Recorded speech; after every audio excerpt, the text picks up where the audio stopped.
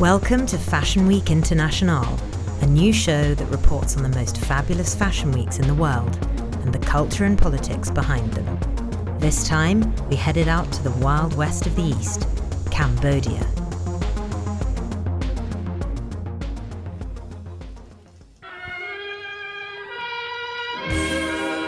It's the crack of dawn on the back of a cattle truck in the outskirts of Phnom Penh.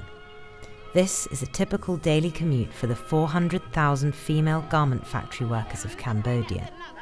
Despite the fact that the garment industry represents 80% of Cambodia's export revenue, these girls work 6 days a week for only $2 a day, until, in some cases, they quite literally faint.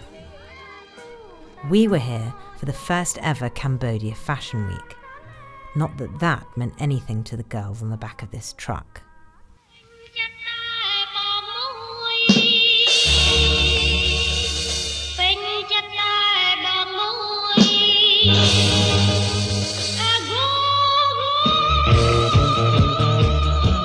Welcome to Cambodia! Cambodia used to be a liberal, peace-loving country where miniskirt-clad girls bopped to the sounds of psych pop. That was until Pol Pot's Khmer Rouge not only destroyed the agricultural industry, but also wiped out every Cambodian artist and intellectual, leading to a creative brain drain that left a cultural black hole.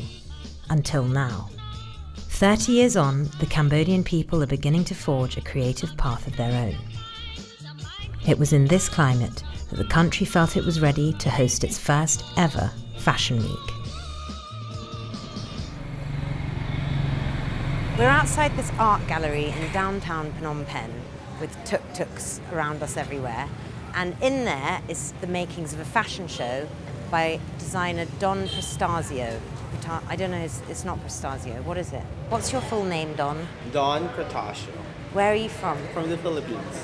You know, when you think about Cambodia, you don't think about, Fashion Week. But Cambodia is like, there's a fashion scene going on. It's not relevant for the world, but for us here, it's relevant enough. No. How many models? 18, right? Today, yeah. When did you first start wearing makeup for yourself? Since I'm 13. Yes. Who are your influences? I look at Madonna music video. Do you have one music video in particular? Walk. Walk? Yeah. I don't know that one. Vogue, something walk. Vogue? I thought you said Walk. walk, like walk. No, not walk. But you mean Sorry. Vogue, like... Walk. Yes, yes. Can you Vogue? Yes. Do it, show me.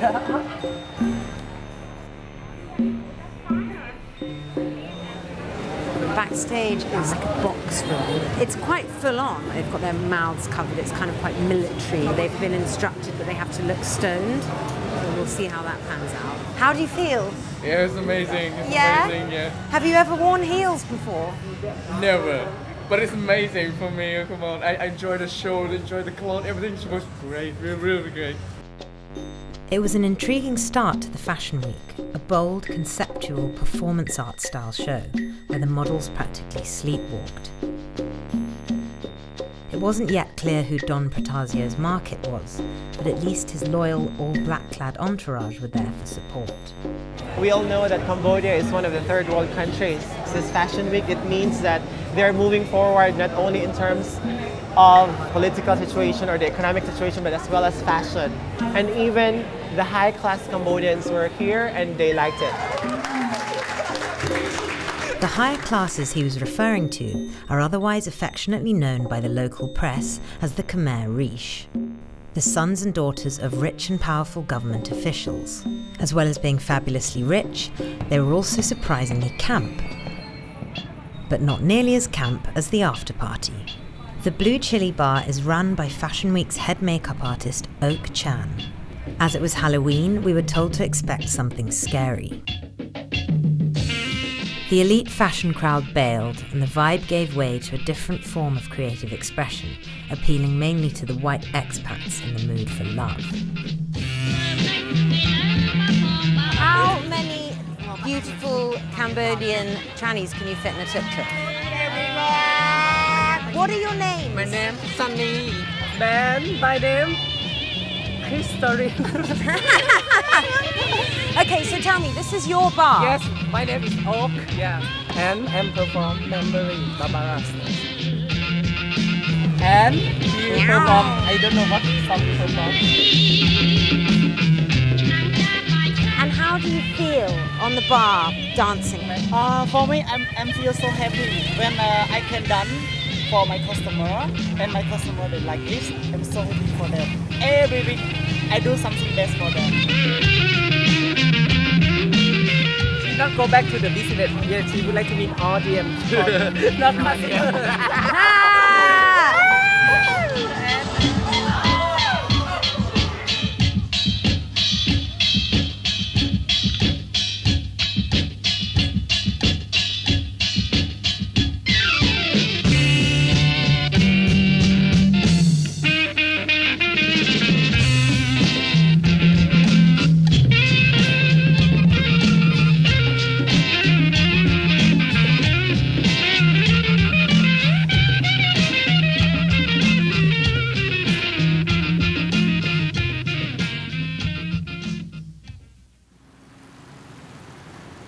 Having had our first taste of Fashion Week, we were keen to look into the other side of Cambodian fashion, the garment industry. We went to meet Phen Chou, former garment worker and union leader, to hear about some of the recent issues facing the workers.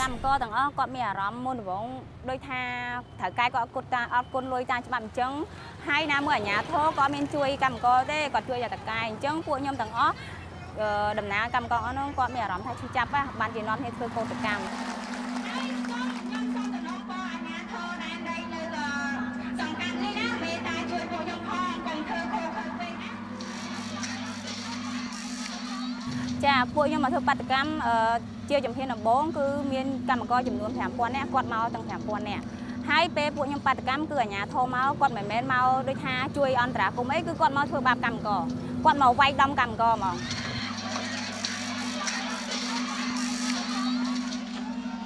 ហើយគាត់បានវាយខ្ញុំពីស្នូកភ្លើងចំក្បាលណាក៏ហូរឈាមហើយគេចាប់ខ្ញុំយកទៅស្នងការ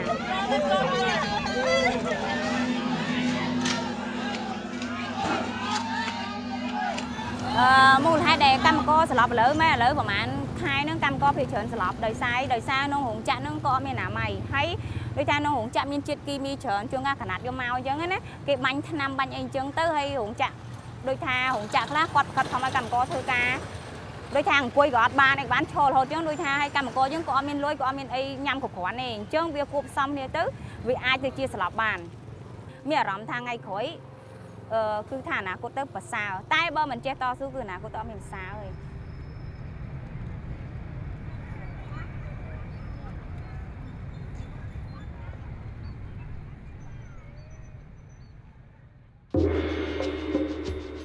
One of the reasons we'd come to Phnom Penh was because we'd read stories in the local press of mass faintings in a garment factory that produces clothes for international high street brand H&M. When the official report came back, it claimed that the faintings were due to, wait for it, evil spirits. Ghosts. Not noxious fumes from the dyes, but ghosts. To find out more, we met with Mu Sakur, an opposition party leader and campaigner for workers' rights. The garment sector, it represents 80% of the export of Cambodia, billions of dollars. It employs over 400,000 women from remote villages in Cambodia, women who can hardly read and write. They work in hard working conditions, they don't eat enough. Why are they fainting? Hundreds and thousands fainting. When you're fired by the factory, they don't want to go back home. They stay around the city and they take any job they can, even sex work. They cannot be working in these factories for 10, 30 years until they die. That's the end of the road. I don't think so. We headed out to pay a visit to one of many such factories in the outskirts of the city. Come on. We're running because we want to catch the garment workers leaving the factory before it's too late. They just keep on coming, thousands of them. Remember this when you're battling down Oxford Street to get to H&M and Gap. No one was willing to talk outside the factory, so we decided to try and hitch a ride with a group of girls on their way back to their villages. We're meant to get on a truck. Everyone's staring at me because I'm a monster, I'm a giant. But to be honest, my main concern now is not getting run over and finding the fucking truck. We finally found the truck. Apparently it's packed, so I don't even know if we're gonna fit on, but I don't give a shit. I'll fucking cling on by my little toe. Oh. Oh. Can we fit on? Okay. Okay. Who do we know on this bus?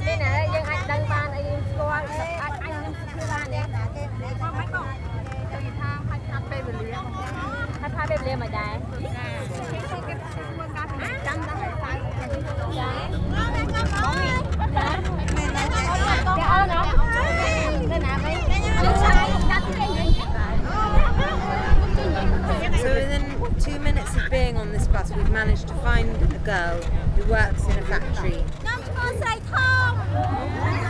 When she has to leave for work to get back at 7, which makes me think that we're going to be on this thing for 2 hours, not 1. I already need a wee.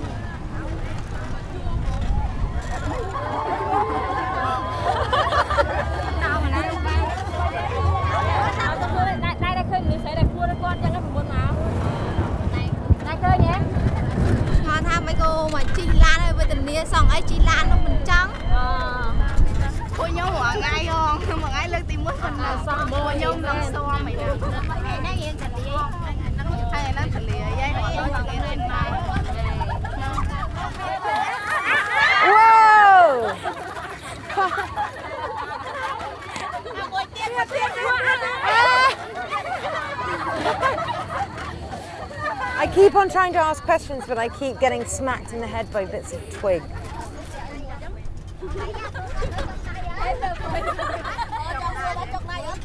No.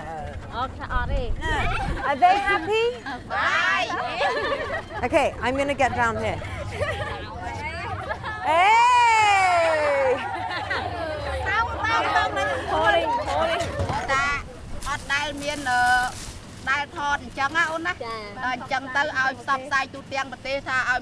nè bát tê khéo năng mơ mau thật độc mai năng việc bảo về tình yêu chân chi lan bát tê bê tông thư ca mà ngay vô hàng yêu chân đằng dục đằng ngày chân chân ai tê khéo khơi vậy luôn tới qua kha không trai ở khoan đi tới nhôm mình qua nó khoan là tha ban quỳ đọc về lạc chân We're getting off. Bye. Thank you. Bye. We're somewhere in the middle of nowhere. Look, bushes, jungle, dirt road.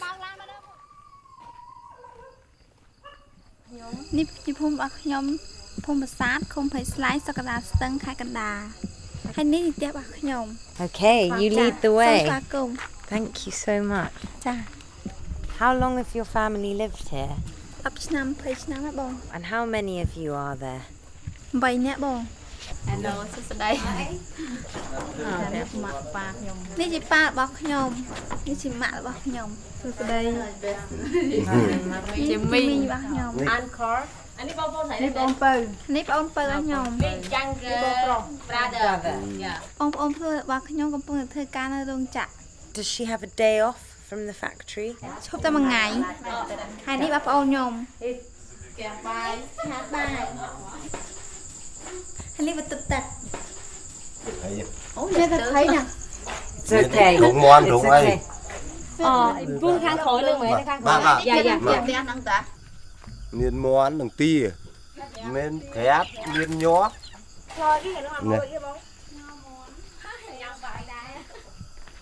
Who built the house?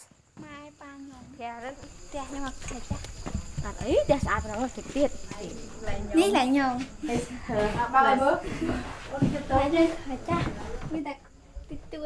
And whose clothes are these? Cả ba nhông bây giờ ôn nhông. Như cả nhông cho chặt chặt kia. So this is her favourite outfit. Yeah. Do you understand what this means? អត់ផង Can you tell her what it means? យកបេះដូងត្រឡប់ខ្ញុំវិញ Why does she like it? ខ្ញុំខ្លាញ់ពណ៌ហើយខ្លាញ់អក្សរ មានយល់ទេពាក់អាវយើងពាក់លើខ្លួនយើងនេះ អត់ផង Not No. understand. Do you know what Fashion Week is? No. No. Yeah. How old were you when you started working? ខ្ញុំអាយុ18តែខ្ញុំចូលតាំងពីអាយុ14ឆ្នាំ តែទៅជាមួយនឹងបើយើងប្រាក់អាយុគេត្រង់ចឹងទៅគេឲ្យយើងធ្វើការក្រុមហ៊ុនររឿងមែនទេ ចា មកចូលមកខ្ញុំនិយាយអញ្ចឹងដល់ពេលអាយុ18ឆ្នាំគេអនុញ្ញាតយើងធ្វើការអញ្ចឹងទៅពេលចាប់បានធ្វើការគឺ14យើងប្រាប់គេថា18ឆ្នាំណា ចា She should just be starting work now. ចាជីវភាពខ្ញុំគាត់ខ្សោយពេកហើយខ្ញុំកូនច្រើនចងការគេមើលទៅអូនរាល់ថ្ងៃមុខភ្លើងខ្ញុំគាត់អាសងគេទេកូនកនឹងហូបនឹងអីនៅតែប្រាក់ខែតែ3នាក់កូននេះខ្ញុំធ្វើការនៅក្នុងកន្លែងខ្ញុំនឹងបាញ់ប៉ាខ្យល់កប៉ាវនេះការហត់នឿយពេលយើងឈរបាញ់ខ្យល់បាញ់ប្រឡាក់ដាជាតិថ្នាំវាហុយមកលើយើង ចាំតែធ្លាប់មានគ្រូថ្នាក់ស្លាប់អីអត់ អត់ដែរទេតែថាវាឈឺញឹក And did your friends faint? មានតែអូន មានដែរ មានតែដែលថាឈឺបាត់ជើងបាត់អីអត់ប្រឹងចាញ់អញ្ចឹងចង់បានលុយរង្វាន់លុយអីអញ្ចឹងណាមានអារម្មណ៍មានការលំបាកតែបើសិនជាមិនរកបានអីចាំកូនវាអត់ ខ្ញុំជីវិតរបស់ខ្ញុំចង់រៀបបានខ្ពង់ខ្ពស់ហើយខ្ញុំជួយបាក់ចង់ជួយម៉ែឲ្យខ្ញុំឲ្យបានធូរធារបន្តិចតែខ្ញុំអត់មានលុយ អញ្ចឹងជប់រៀនទៅ ចា មកចៃអៀនលេងវាបាត់ Nó còn tham cườngច្រើនពេក តាមហូបអត់ហងស្ងោរមកកម្ពុជាអានេះគេហៅចម្លង ស្ងោរសាច់មាន់នេះទេ This is chili and ទឹកត្រីស្អីគេបាត់ហើយ I don't know I forget this word Who is the cook? ប៉ាខ្ញុំ Oh Father? Yeah ចឹងខ្ញុំទម្លាប់ព្រោះធម្មតាពូនខ្ញុំមិនសូវចេះ Oh yeah អូប្រាប់គាត់ឲ្យញោមមកជូបញ្ជូហើយនឹងស្ងោរយកនេះអត់ឆ្ងាញ់ទេចាំមើលកាយ Rồi là khối chứ đâu còn hầu vậy. ញ៉ាំមិនបាច់ខ្វឹង អរមកគេងហើយទៅសួស្ដីស្អែកជួបគ្នា Okay. ចា Sweet dreams.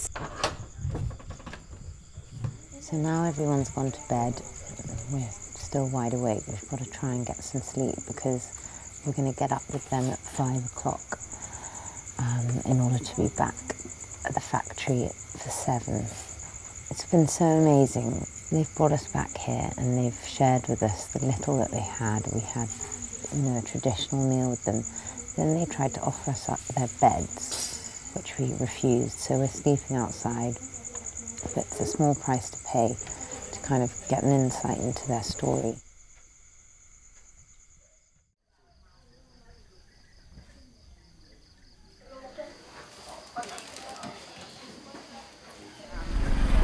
I haven't slept a wink. I couldn't sleep. So I just feel completely mad and I can barely walk because my legs are so swollen with mosquito bite. I think we have to be a bit quicker. I'd really like to clean myself.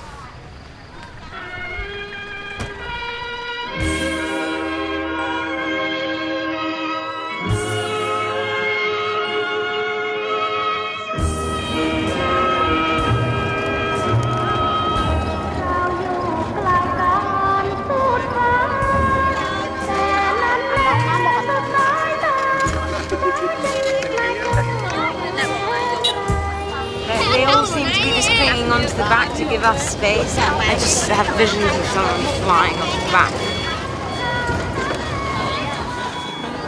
So last night when it was revealed to me that the young girl who we stayed with was only 14 when she started work, it does make me wonder how old most of these girls are on this truck. Because honestly to me they look like babies.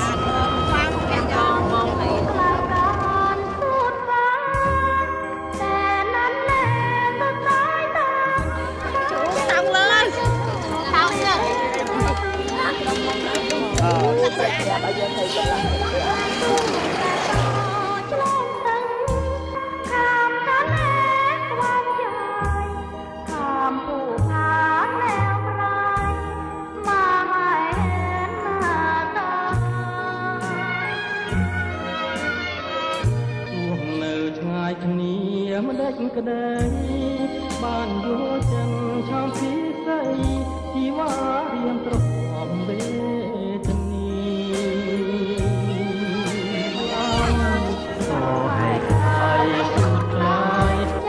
sooner had the truck stopped than Srey and the other girls disappeared into the crowd. We didn't even get a chance to say goodbye.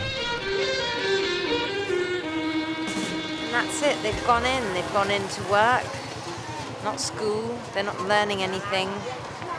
They're going to make jeans for the likes of you and me to wear. When I think of that girl standing in there, working the machines or whatever it is that goes on behind those gates, in her Berlin Fashion Week jumper, without even knowing what a fashion week is. And then I think of all the high fashion designers collecting their praise and champagne and flowers for their latest collection. It doesn't add up.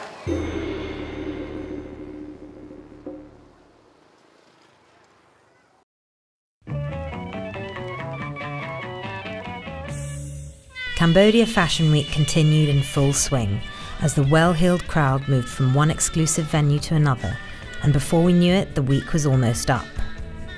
Given that there is no Cambodian equivalent to Rodeo Drive, I was curious to find out where the rich girls went to get their frocks.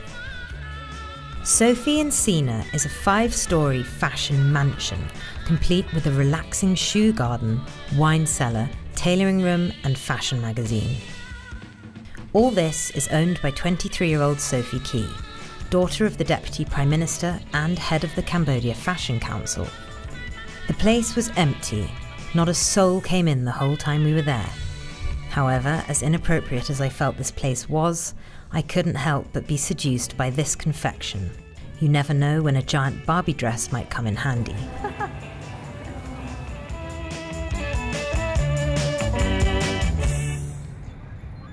We went to check out another very different type of fashion show being put on by local girl Rina. Rina, sorry, you look busy. I just know today about like 1:30 and I just start now. Rina grew up on the street before working in a garment factory and learning English on her lunch breaks. Since then, she's gone on to open her own business, a cafe-cum-bespoke fashion boutique. Who are your favourite designers? To be honest, I don't know any name of Western the designer or Cambodia. I don't know at all. So everything you do just comes out of your head? Yeah, just come out of my head. I just want to do like something strange, weird, you know, like to do like a wing. Yeah, but I make from this. អត់ទេយើងត្រូវពួកបងប្អូននេះគឺគេចង់ហៅថាអាភាពច្នៃប្រឌិតមកពីផ្លែមកពីគំនិតរបស់យើងមិនមែនធ្វើតាមគេយកតាមគេមកអីអញ្ចឹងដូចជាបងឲ្យអញពាក់ស្មាពាក់អីហ្នឹងអាហ្នឹងគឺជាគំនិតប្លែកដែលបង្កើតមកតែ2-3នាទីមុននេះអូឆ្លាតបង Okay, this is the ring made from the plastic bag that you already throw on the street and I take it to make a ring. To be honest, it's very embarrassing. When I go to school, they say not let them to play with me because I'm a bastard girl. So I don't have parents and I'm poor and they don't want the kid play with me. And also they just said to my mom said like, oh, you poor and your kid poor, you know, when your girl grow up, she's just a prostitute on the street. Maybe they just pay $1, they can fuck her. They said it to me. That is make me to be stronger. And I want my life better. This is, I remember the whole until now. That's why I have this idea. And I always want to do it. But actually, I supposed to say thank you that people talk like that to me, make me stronger. Yeah, make me know, no, I have to fight. I'm not let you look down at me. I have to stand up and fight. This is not fight like you kill them, not fight like to show what I can do. Yeah. See you in the market. You have to follow me. Here we are. We're at the market where Rina's models are going to get made up. Hi, models.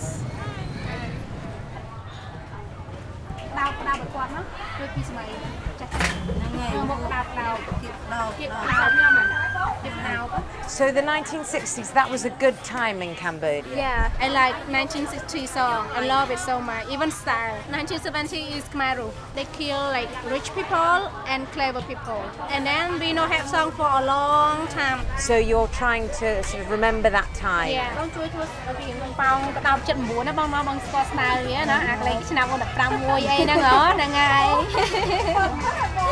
ហ្នឹងហើយទៅមកហ្នឹងហ្នឹងហើយ like say ឆ្នាំ15មួយសុំស្រឡាញ់តែសោះ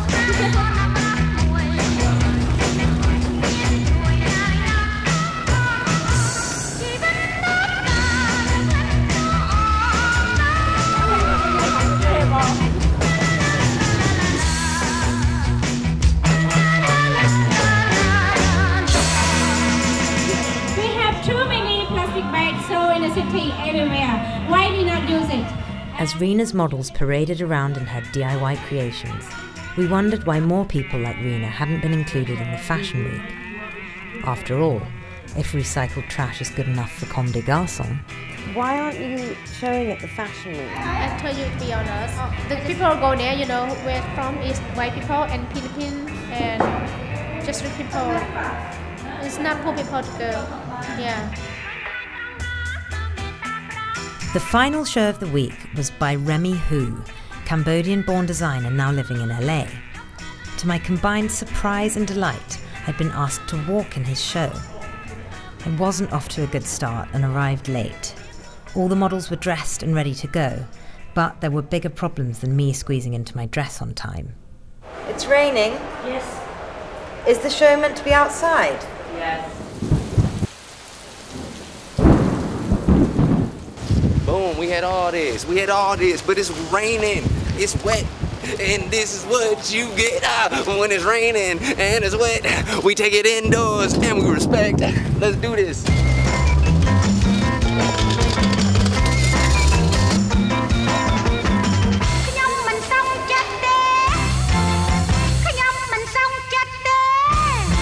Right in Phnom Penh, y'all. All right.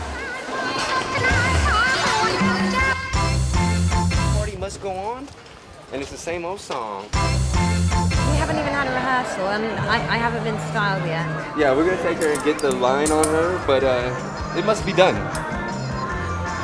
have no idea what we're doing. I have no idea. I'm gonna fuck it up. And now I have a prop. What do I do with my prop? I'm not nervous. I just don't want to fuck his show up.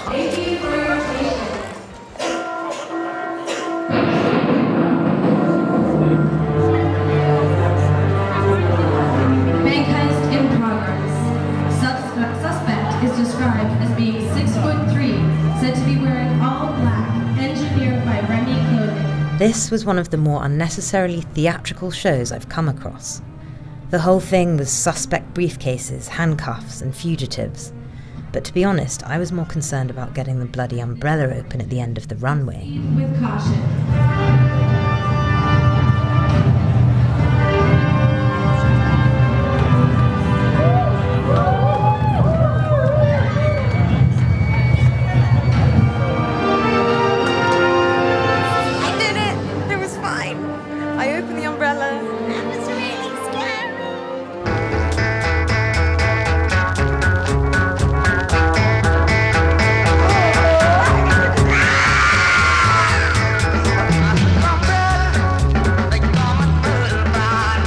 After the show, I changed into my Sophie and Sina party frock, hoping this might help clinch an interview with Sophie Key.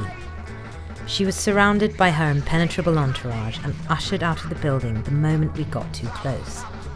However, we caught up with Remy, whose rags to riches story was a far more positive example of Cambodian fashion, even if his brand of spy fashion wasn't exactly to my taste. I was a refugee. My parents, they were held captive, you know, and we were escaping pitch dark at night.